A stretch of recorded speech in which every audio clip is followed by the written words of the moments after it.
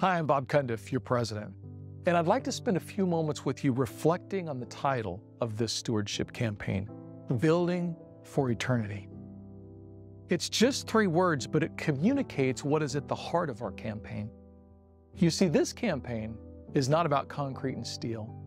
One day, the concrete and steel all go away, but the work that we do in this campaign lasts for eternity. It continues on forever. What we are doing here is so much bigger than the third dimension work of simply erecting a structure. What we are doing here is fourth dimension work.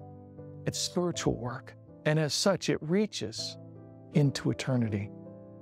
Now, we have long needed a sports facility at Camp Mohaven, a gymnasium that will serve us on rainy days or cold days, or when the sun goes down.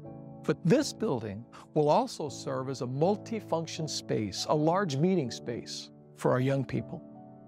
I recently attended a youth function in which 600 young people were crowded into the cafeteria of the camp. And it was an affirmation that this project is coming right on time. This facility will accommodate groups of that size and more. It will extend the season for the entire camp and allow churches, schools, and other groups to experience the blessing of Camp Mohaven literally on a year-round basis. In addition, the building will become the new home of an extended camp meeting experience for our conference. We intend to develop Camp Mohaven so that we can host a full 9-day camp meeting. The new building will be followed by a new RV campground and a later phase for new cabins that will increase the capacity of the camp in a way that will not only bless our young people, but will allow us to bring our entire conference together. There's something special about our whole conference coming together for worship, for celebration, for vision casting, for telling stories, and for recounting God's faithfulness among us the preceding year.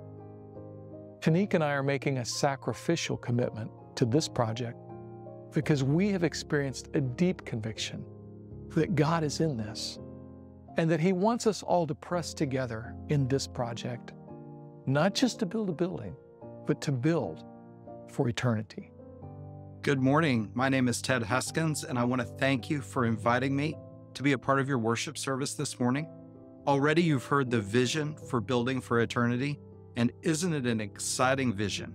God is doing some amazing things at Camp Mohaven, and we need everybody to be a part of it. And so we have been asking every pastor, every office worker, every educator throughout the conference to make a prayerful, sacrificial commitment for our young people so that this project can become a reality. And so the question that comes to your mind is, well, what is a sacrifice? You know, the Bible is full of stories of sacrifice. We think of Abraham sacrificing Isaac. What a huge sacrifice. He loved Isaac more than anything in the world.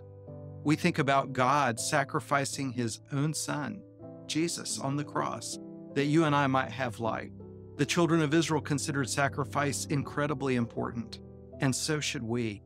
And so as you think about what a sacrifice would be for you and your family, let me tell you a story of a young man in a project very similar to this. This young man was 17 years old, and he made a commitment of $17,000. When we went to talk to him about it, I said, you know, that's a big sacrifice for a young man. How do you think God will make that a reality? And he said, well, Pastor, he said, it's easy. He said, I've saved $7,000. I was going to buy a car with it. And then I work at the grocery store. I bag groceries. And so I figured out how much it was going to cost me in gas and insurance for 3 years. And I rounded it up a little bit to $17,000.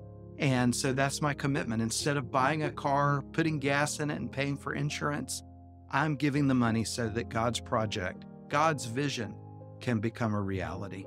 As you pray, the Lord will reveal to you what a sacrifice might be. He may want you to give a car, an antique automobile, a coin collection, or maybe He just wants you to give from your savings or your salary on a monthly basis. However the Lord inspires you to give, please know that you won't be alone. Every employee, every member in the conference will be giving sacrificially and generously to make this project a reality. Thank you, and may the Lord bless you.